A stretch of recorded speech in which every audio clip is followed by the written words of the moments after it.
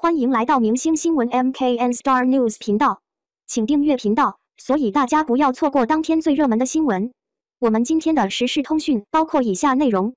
《青春环游记》做推理季，原班人马仅剩3人，贾玲退出热巴加入。《青春环游记》是一档文化旅游探索类综艺，在带领观众领略当地风土人情的同时，还不忘传播传统文化，将积极向上的乐观精神和满满的正能量带给大家，收视率颇高。自播出以来，不只是常驻嘉宾广受大家欢迎，就连导演吴彤也火出圈，因为和艺人关系比较好，在节目中经常能看到他被吐槽，而这也成为节目的一大看点。《青春环游记》做推理季。近日，有网友爆料《青春环游记》下一季将要做推理季，引发网友热议。其实做推理季也可以理解，毕竟在明星大侦探的带领下，众多悬疑推理类大型真人秀颇受欢迎，收视率相当可观。想必《青春环游记》也想抓住这个好苗头，收割一波好口碑和高收视吧。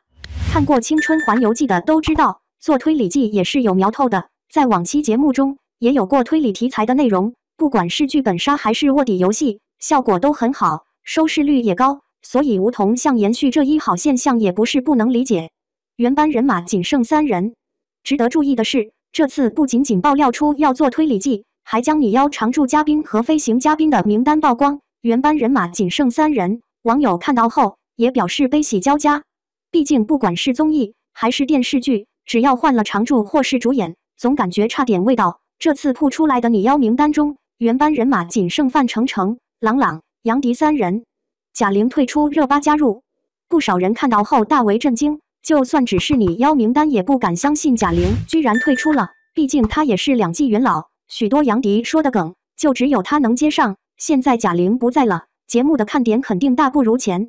就连春游家族这个名字和口号都是贾玲带领大家想的，现在贾玲不在，总会让人觉得春游家族不完整，而且贾玲对于该家族也有浓厚的感情，想来拟邀名单没有她，可能是因为档期形成冲突了吧。这次拟邀名单中虽然没有贾玲，但是有小花旦迪丽热巴的加入，也让人期待不已。虽然梗没有贾玲多，但从之前参加的综艺来看，她不仅没有明星架子，还异常接地气，甚至玩起游戏都忘了自己是位女明星，丝毫不顾及形象。如果热巴真的能够参加《青春环游记》，想来收视也不会低。除此之外，拟邀名单中还有新生小花旦吴磊、老戏骨孙红雷，飞行嘉宾的阵仗也非常大，陈哲远、张新成、白敬亭、赵露思、谭松韵、赵今麦都在其中。据爆料，该节目将于2023年上线，几个月时间大家还是等得起的。如果原班人马换了，你还会收看吗？